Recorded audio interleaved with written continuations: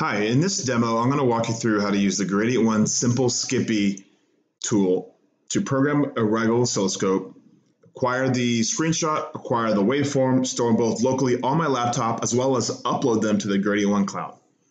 For starters, you can find more information about the Simple SCPI tool on GitHub. It's a free tool, open source, available to anyone who wants to simplify aspects of the programming using a tool that runs in Python, where you're going to send SCPI commands to various instruments. The README, all the instructions and documentation is available here. Let's take a look at the script I'm going to run. In this script, I'm going to send a variety of commands to an oscilloscope that is available at this address. This is the identity string.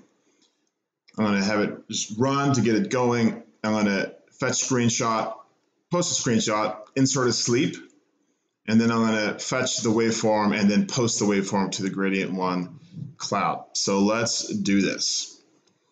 Okay, so Python, SCPI, runner. Looks like it's processing the commands. It grabbed the screenshot, great, it stored it locally, it uploaded that to the Gradient 1 cloud, and it also stored the waveform and ran that successfully. So for starters, let's see where it's stored locally. Great, we have waveform data and the screenshot here. Excellent.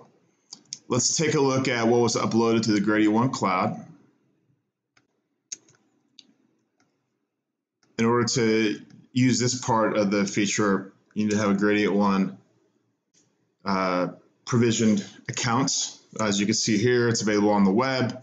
Looks like we have the screenshot, great. Let's also take a look at the waveform.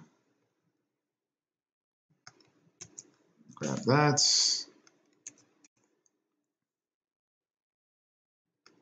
Available here, okay. Excellent. So in this particular example, the waveform is uploaded. We give you, the user, the ability to adjust the scale. So if you want to do things like zoom in, you can. If you want to use markers, cursors, a variety of tools, you can use those as well. And of course, if you just want to keep the data forever and then download it when you need to use it in another application, share it with your teammates, or add comments, you can do all those sorts of things as well. Hope this helps. Thanks.